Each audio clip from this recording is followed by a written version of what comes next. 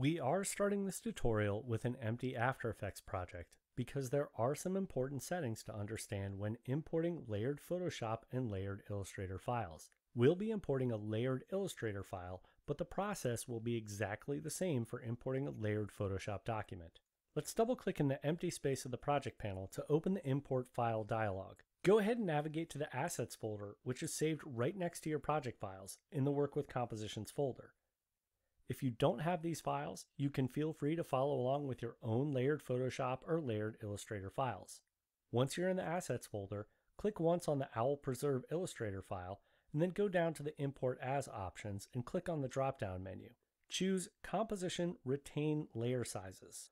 I'll explain what that means in a second, but for now, with that option selected, go ahead and click the Import button to import the file and automatically create a composition.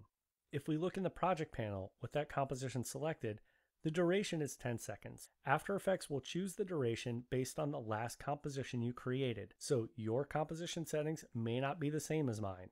If you ever need to change your composition settings, just remember you can select the composition in the project panel and press Ctrl-K on Windows or Command-K on the Mac to open the composition settings. Then you can change the duration and click OK. I'm going to leave mine set at 10 seconds. Let's double-click on the composition in the project panel to open the timeline and the preview in the composition panel. If we look in the timeline, you'll notice there are many layers that make up this graphic. I'm going to hover over the top of the timeline till I get the double arrows and drag up until I can see all 9 layers that make the composition. Now let's create a very straightforward animation. I want the owl to fade into the scene and then the text to fade underneath of it. Let's hover over the text in the composition panel and click once.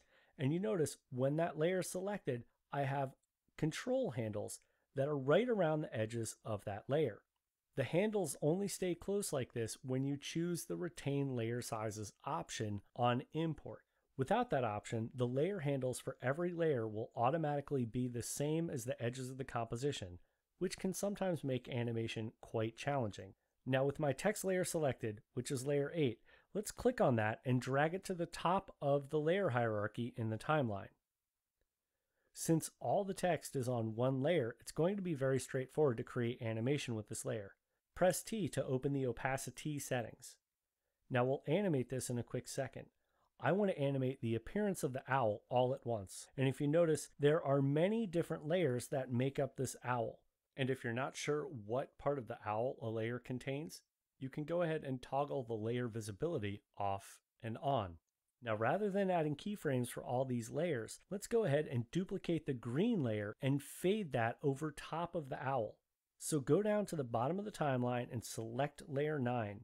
Press Ctrl-D on Windows or Command-D on the Mac to duplicate the layer. Click on the new duplicate layer and drag it up just below our top layer. So now it inhabits layer 2.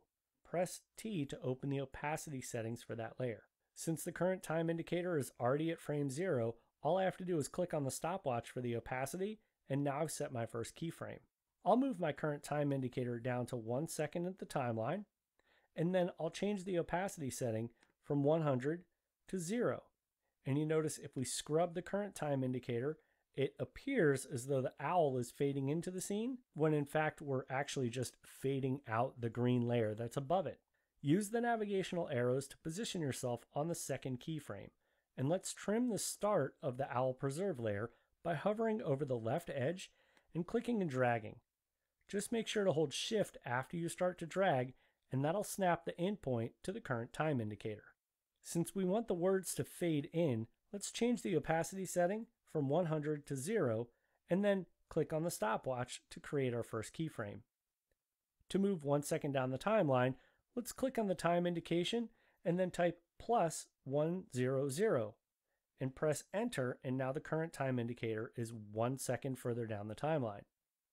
Let's change the opacity setting up to 100, and now we have a second keyframe, which of course creates animation. I'll move my current time indicator back to the beginning of the timeline and press the spacebar to preview the animation.